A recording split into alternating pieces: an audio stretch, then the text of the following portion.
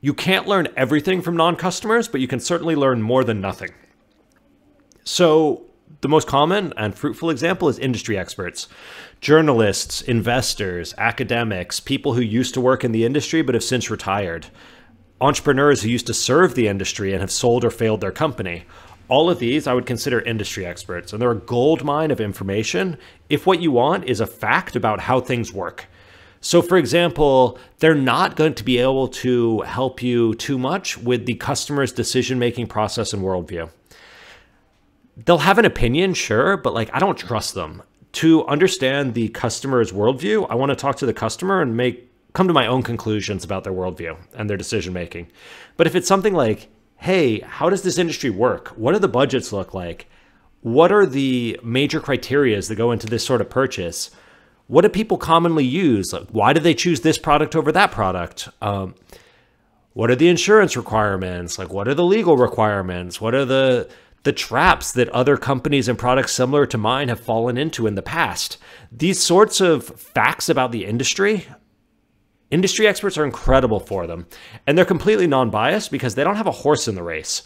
And so if you can find someone who believes in what you're doing or who likes you or who wants to help you out for any number of reasons, you can just go boom, boom, boom, boom, boom, boom, boom, boom, boom. You don't need to worry about biases as long as you keep it on facts about the industry. How does this work? You know, that sort of thing. They're great. Use them. Absolutely. And these people are really easy to pin down for a conversation because they've got this hard-won expertise and they're happy to share it. And they're not worried you're going to try to take their money.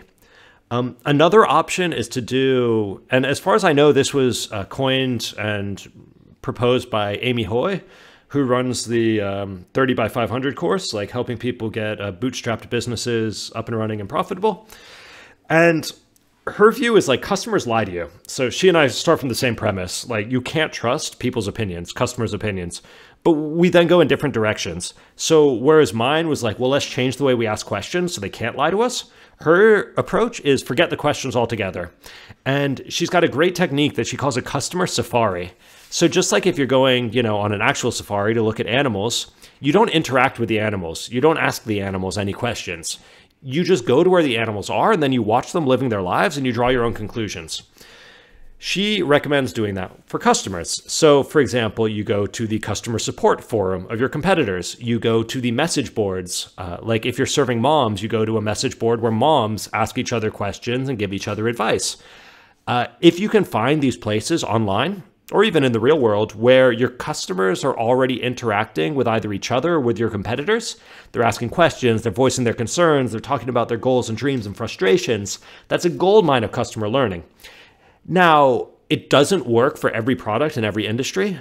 Some are a bit more vocal and chatty than others. And if you're doing something brand new that doesn't exist yet, it may be hard to find the type of information you want. But certainly the customer safari technique is not used as much as it should be. It's very valuable.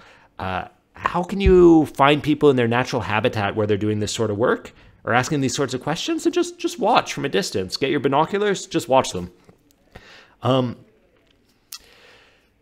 We have to change the techniques we use because of the context.